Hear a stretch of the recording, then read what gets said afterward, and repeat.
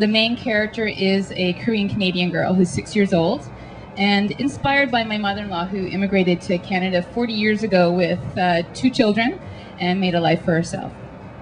So after school.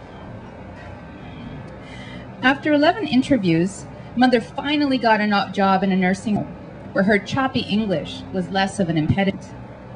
Now that we had 2 incomes, we were able to move from our subsidized apartment to a townhouse complex in Scarborough, one of several Korean families drawn by the government's low mortgage interest program. Brother was under strict orders from my parents to behave properly at our new school. Brother would stand outside the entrance to my grade 1 classroom, careful not to block the door and get a scolding from my teacher. When I walked into the hallway, coat dutifully buttoned and shoelaces tied, Brother would stick out his arm and formally take my hand.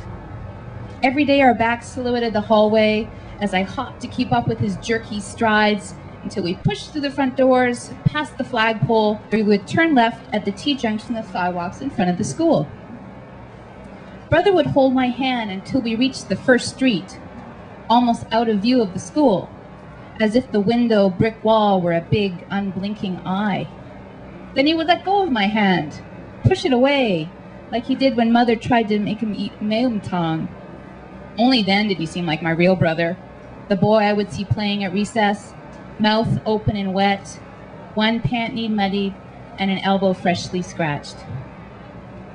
It would take 10 minutes for us to walk from the school back to our house. The curtains on our front window were always closed when we arrived. We weren't allowed to open them or answer the door or phone until Mother returned. Brother would open the door with a key tied to a string around his neck. He would bang through the door first, tossing his shoes into the closet with thoughts of Mother yelling in English, "Take off shoes! Take off shoes!" While I tucked my Oxford carefully inside. He would slide our stocking feet into the slippers left out in the hall for me, red for me and tan brown for Brother. Often, Brother ran directly to the fridge, grabbed a patty of pinda duck and shoved it into his mouth, while his other hand grabbed a second patty. Mother always left us food on the 3rd shelf of the fridge in tightly sealed red and green plastic containers. Sometimes we ate leftovers from the previous night's dinner or nibbled on orange sections that we would spear with tiny metal forks. On special occasions, we would find pink and green balls of duck that we would bite in half to lick the red bean paste inside. Other times, Brother would run directly from the hall into the living room, take 3 large steps from the doorway to the couch. He would land heavily on the cushions, banging the couch into the unpainted wall. When he righted him, he would bark out for me to bring him his snack, flicking his hands like my father did when requesting barley tea.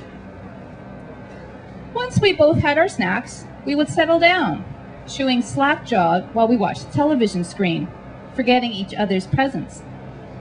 First, we would watch the Command Show, then the Flintstones, and depending on who was most forceful, either the Brady Bunch or the Friendly Giant. My brother thought the Friendly Giant was a baby show, and he would badger me as we watched, standing up to imitate Rusty's puppet movement with spastic jerks. We sat there, cushioned on the couch, until Mother walked up the front steps, either at 4:45 or 5 o'clock, depending on which bus she caught from the old age home. Today, Mother was on the later bus. She stayed behind to ask one of the nurses about the inoculation notice sent by our school. Primary grade children were going to be vaccinated at home. The public health nurse was scheduled to visit after school at 4 o'clock. Father worked at the building site until 7, and Mother wasn't home until 5.